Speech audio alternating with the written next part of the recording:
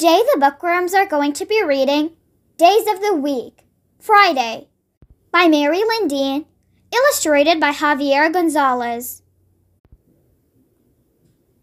7 days in a week are always the same. What's the day after Thursday? Do you know its name? It's Friday! You said it! There is nothing to fix. You knew the right answer. Friday's day number 6. Some silly people who have not read this book might think that Friday is a time when we cook. While Friday might be a day to bake sweets, there's lots you can do to make Friday neat. Thank goodness it's Friday, some people say. They're happy that Saturday's next on the way. But Friday is great. Don't hurry to end it. Friday's a fun day if you know how to spend it. A Friday in April is all about trees.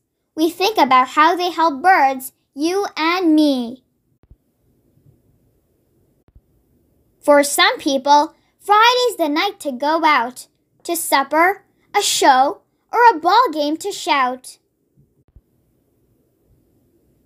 Many people love Fridays for staying up late. With no school tomorrow, they can sleep way past 8. Now Friday is over, and the weekend is near.